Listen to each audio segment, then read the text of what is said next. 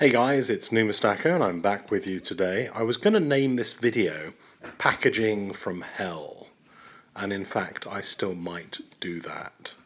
This is an example of how not to package the coins when they come to me to send for grading.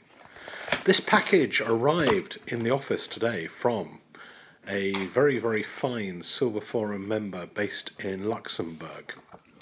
And you'll see the Luxembourg theme flow through this unboxing. This person is a big, big, big fan of duct tape. I believe that I know his profession and he probably uses it professionally, so has a store cupboard full of duct tape, maybe even a basement full of duct tape. And most of his duct tape supply was used in packaging this delivery of coins. And you can see just how long it took to unbox these due to how much time-lapse footage there is in showing you this.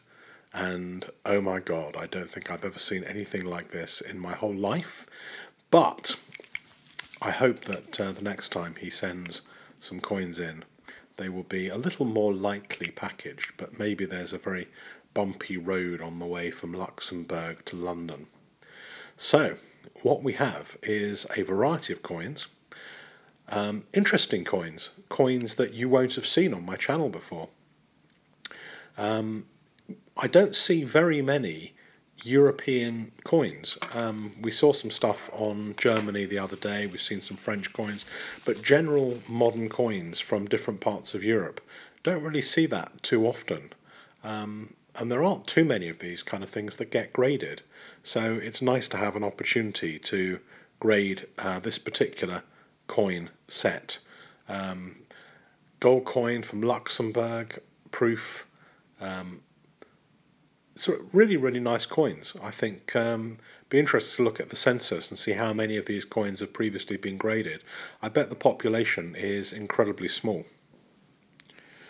So here we have Grand Duke Jean of Luxembourg, and what I assume is the Luxembourg Royal Crest.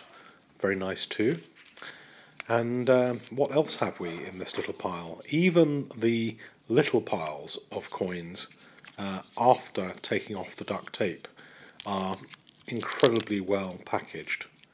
Now, this guy knows his packaging really, really well. Everything is secure, no chance of anything getting damaged in the mail. I mean, it's not so bad making sure that nothing gets damaged in the mail, but I think that could have had just a little bit less sellotape and stuff like that. However, inside this packaging is a rather magnificent Australian 2-ounce kookaburra.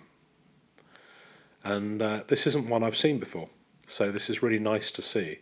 And I like these kind of chunky plastic capsules, I guess, that some of the Australian coins come in. I think they used to use them and then maybe stopped using these particular type of capsules, but I've seen a few of these type of capsules and they're pretty cool.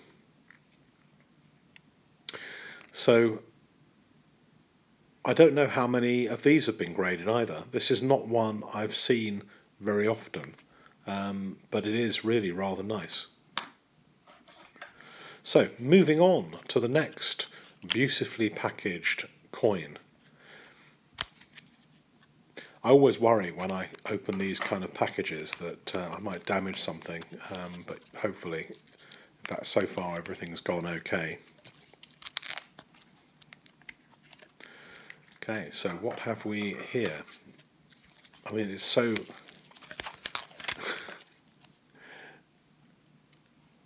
Eventually we'll get to see the coin, I promise.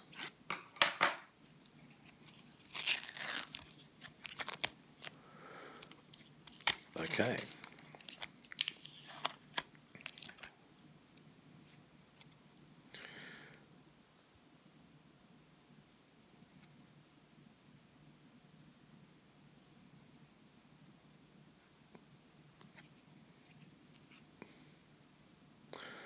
Another portrait of the Grand Duke. This is really rather nice actually. It's in very good condition. Looks like an MS coin. Not quite sure what it's celebrating. Maybe the anniversary of the formation of Luxembourg.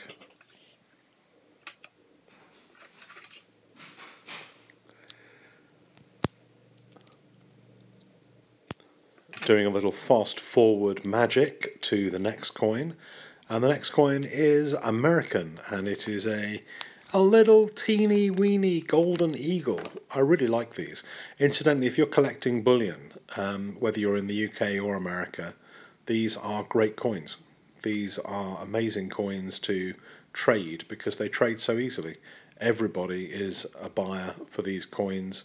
I've had quite a few of them, and they sell almost more quickly than any other gold coin if you ever want to buy and sell these coins.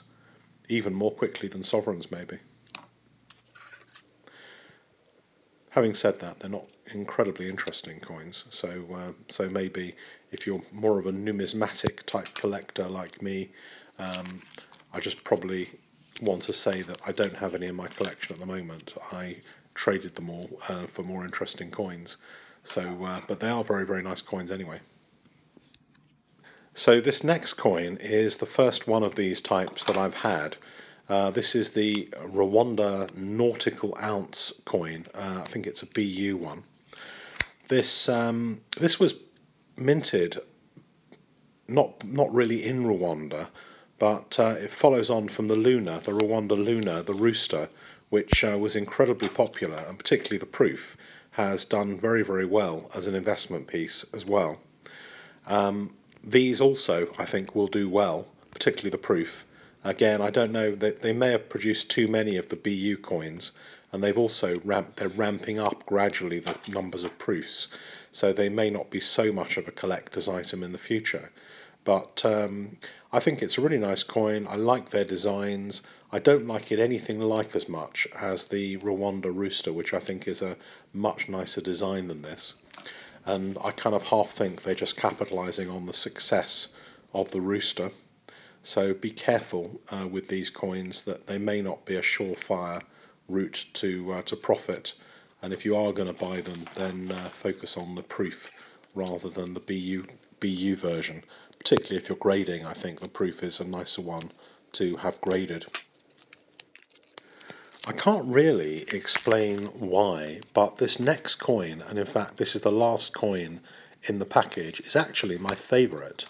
And I don't really know why. I need to do a bit of research on it. It looks like a proof, and it's in a sealed pouch. Obviously whatever pouch it was issued in, as it stayed sealed. There's just something about it. It's a Belgian coin, and Queen Astrid of Belgium, and there's just something about it. I really like that portrait. I think the kind of look in her eyes and the little dimple in her chin. No, I really like that, and I think, you know, in a way that should probably get some conservation, because it looks like it will come up really nicely after conservation.